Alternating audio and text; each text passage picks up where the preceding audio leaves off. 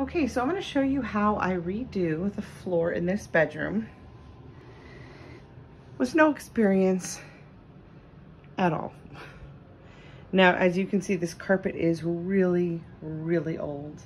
And I wasn't sure if I was gonna replace it or not. This is for my little boy. This is his bedroom. And then I thought, well, let me look underneath the carpet first. So what I did was I just got this flathead screwdriver and I just kind of started working the corner. And then as you can see, it lifts up and I was able to pull it back. At first, I was completely grossed out. Let me put on the light so you can see better. Okay, there you go. So at first I was completely grossed out. Look at this carpet or this padding underneath. What does that look like to you? Yeah, it just looks like a bunch of hair, doesn't it? Look at this. It's like hair. Like, oh my gosh, look at all that hair on the carpet. Come to find out, it's horsehair padding, carpet padding from about the 1960s. So my little boy has allergies and he has an airway issue. So I thought best thing to do is rip this up. And then as you can see, look at how old this is underneath. And you see how it just kind of flakes off. You see all that dust? So yeah, I think hiring a professional is the absolute best way to go. However, I do not have the money to hire a professional. I looked into it and it's just, I just can't afford it. So I either have to figure out how to do it myself or I can't do it at all. So I'm gonna walk you through what I did. You can see that there is tack strips all along the side. So of course, be careful and wear a mask because this is really dusty. So I literally, I'm just using my hands. You see how that just comes out. Okay, so I'm gonna continue to do this. Oh yeah, and look at those stains underneath. Ugh. Yeah, I'm glad I'm doing this. Yeah, so I also wanted to point out, I don't have room to put all of my son's stuff. Now, not all of his stuff is in the room, but I don't have room to put a lot of his stuff. So I am gonna be working over here and then I kind of just pushed the stuff I don't have room for on the other side. And then when I get over there, I'm just gonna move it over here. I mean, that's just what I have to do. Ignore this. This is Play-Doh and I didn't vacuum it up because I know that I'm gonna be getting rid of the carpet.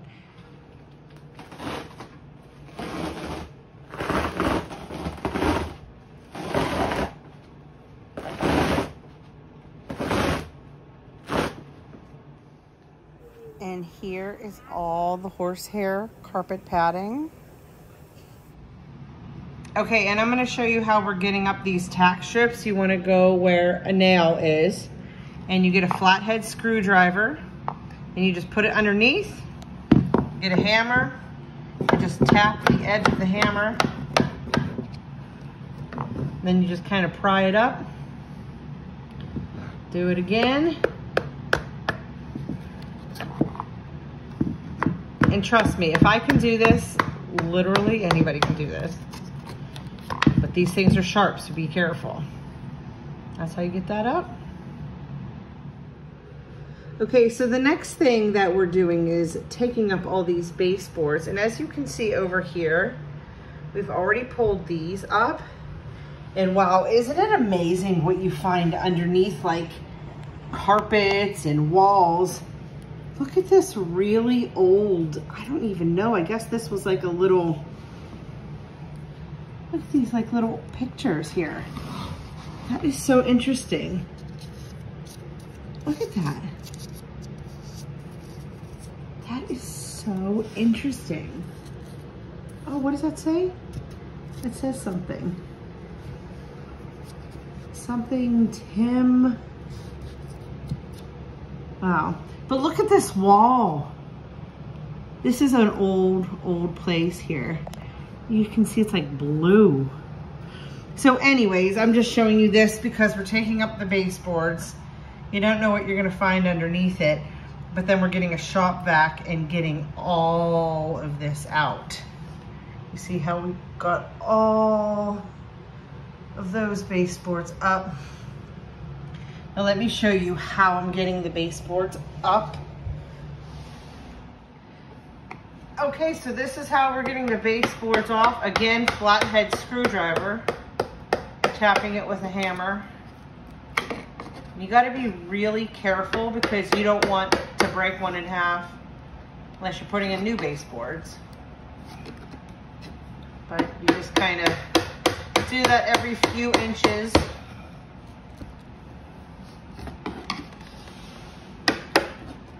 I feel like we're gonna be professionals after this. Guys, like I said, definitely hire a professional if you can afford it.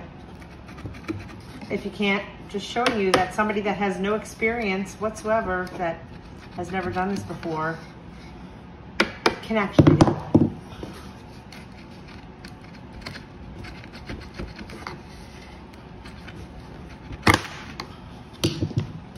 It did not break. Sounded like it for a second, but it did not. Now this baseboard runs, oh, it doesn't run the whole way of the wall.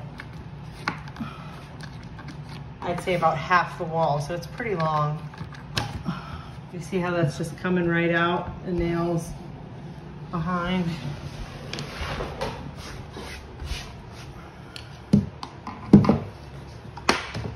Look at all that dust. You see that on the camera? Even still, and all that horsehair carpet's up. So it's all from behind the baseboards. Yeah, it ends right there. Also, guys, make sure that you pay attention to which baseboard goes where. We're just marking the back with a Sharpie because you don't want to get that mixed up. I guess that matters sometimes. Sometimes it doesn't. Wow, look at under here now. Look at this. Here's the walls. They're like painted white, but that is something. I'm really interested in old history of homes. Look at that under there. Old wall. Ooh, that's crazy. Okay guys, also some of the nails you see pull through and they stay on the wall. Most of them came out, but there are some that stay, so you gotta make sure that you pay attention and get those out if they stay in.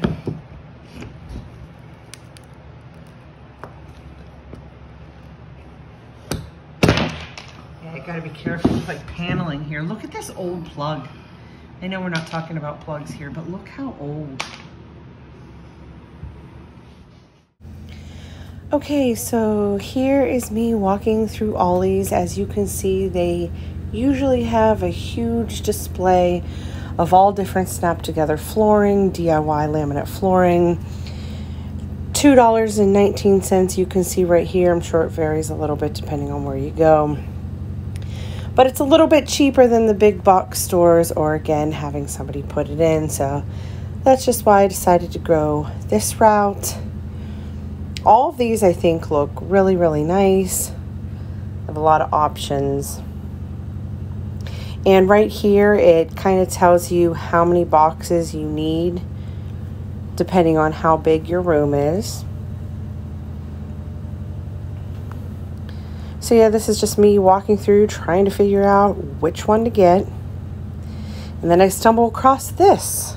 And I think this one looks really, really nice. Again, this is for my little boy's floor. And I see that it says waterproof. A lot of them were waterproof though. But then I also seen that it had that padding that was already attached to it. So I felt like that made it a little bit easier. This one looks a little more elegant, so didn't end up going with that one. But this one here, I really, really, really liked this one. Also, we're taking out all the old nails and we're just gonna put in all new trim nails. Now let me show you the shop vac. We didn't have a shop vac. We had like a little 3-gallon super cheapy shop vac. So we ended up buying this one. This one was only like $40, $50. It's 5 gallon. It works really good. Now you've seen that horsehair. It has these attachments that we just kind of, you know, and it had another attachment. Where's the, oh, this attachment here. You see this? This, you see how it's almost like a squeegee. This was really good for getting up the horsehair too.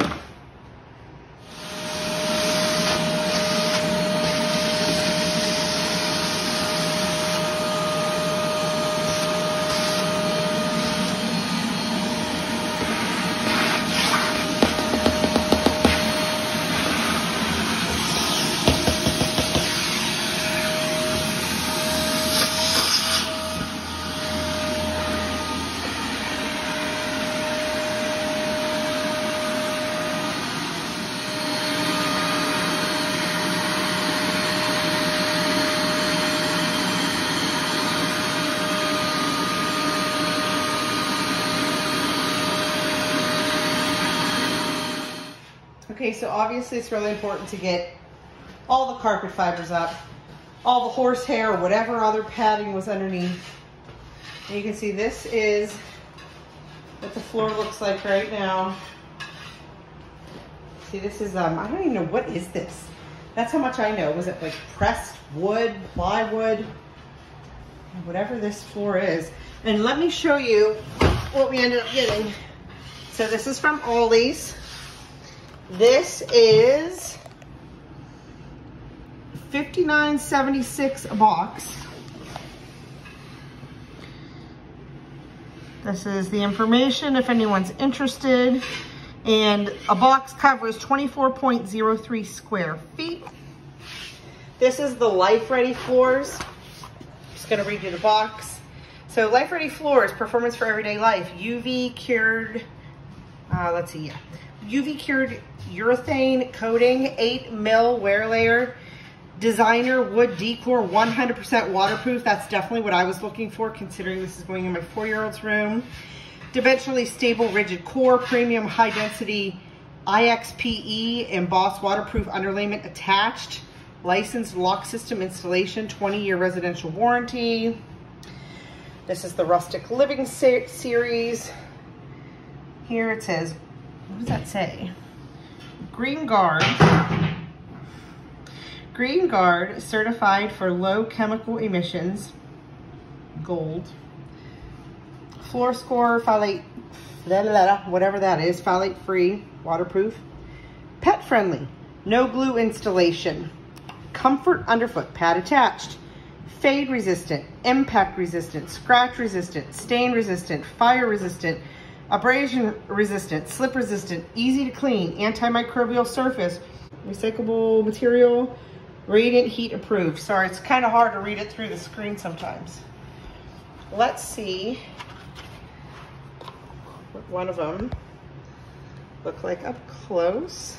I really liked this gray color. See that? I thought it was really nice looking. And here's the back.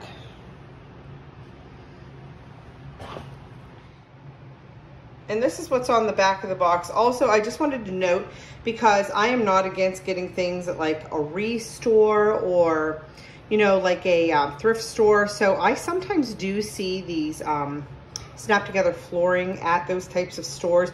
But you do gotta be careful, because the one that we went to, half of them look pretty good, but then like the coating that's up on here, it was like peeling off, and some of them, like, the lines weren't matched up. And even though it was way cheaper, I was like, oh, how much cheaper is this gonna be if it's not gonna really last, if it's in bad quality or whatever. So like I said, if you can get that and you know it's decent quality, you know, more power to you. But unfortunately, we tried that option, it didn't work out for us. Okay, so I was told to keep these in the room for about 24 hours to let them acclimate to the environment. So I did that. You can see we're working on this half first, and something you're gonna make sure you wanna do just have a hammer. If you have like these little nails, make sure these are all flush, because there was a couple nails sticking up here and accidentally, look what happened. Accidentally put a little cut in one. So make sure all the nails are flat to the floor. Okay guys, as we are doing this, I want to tell you about a little hiccup that we ran into, and it's fixed now, but I was freaking out there for a second. So I'm going to insert a clip so you can see what I'm talking about.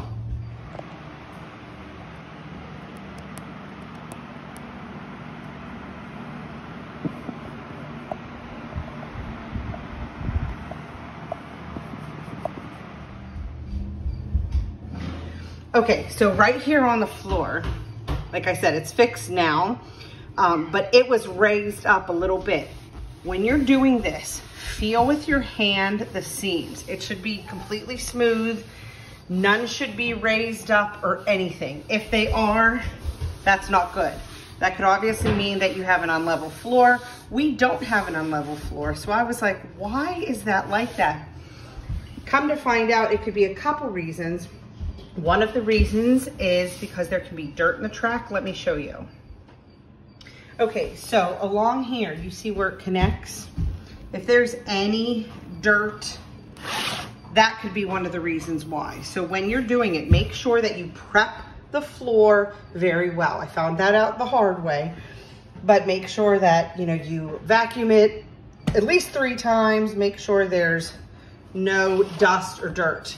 Also, here, we ran into an issue because we had to cut around the heater here, and there were several boards. Now, again, I know you don't see it right now because we were having a panic moment because of that. And it might not seem to matter, but it really does, even if it's up just a little bit, because this is my little boy's floor. So I'm like, if he's walking on here with bare feet, like he could like cut his foot. So of course you want to make sure it's all smooth. So underneath here, there's several boards. We had to cut it several different times. And we accidentally put the track, like snapped it here, but not up there. It was slightly off. And you couldn't even tell by just looking at it with your eye. But it was so slight, and then it messed it up here more, here more, here more. And then by the time we got down to here, which is where it was up a little bit, that's what messed it up, and we ended up figuring that out. So again, I cannot stress enough, please make sure when you're putting these all together, make sure each side is snapped, and then make sure you're feeling it with your hand and make sure it's completely smooth. Okay guys, in this video of putting together the floor, I realized I didn't actually show you how it snaps together. So obviously this is an old piece, but let me show you how it snaps together. Kind of set it on, and then look, that's on there. Now let me show you more in detail. So here is this track here. Again, you want to make sure there's no dirt, but then here is the other one. Okay, and now let me show you from the underside. Can you snap it together from the underside so they can see? Okay, and then it just locks in place, and it's really that simple. Okay, so this is the finished project. As you can see, I started to put my son's room together. But here is the finished floor. Buddy, do you like your new floor? Do you? Well, he shook his head yes. So ignore the messy toys. But yeah, this is the finished product. And the room is still a work in progress, but the floor is done, and we definitely like it. Thanks for watching. Please share the video.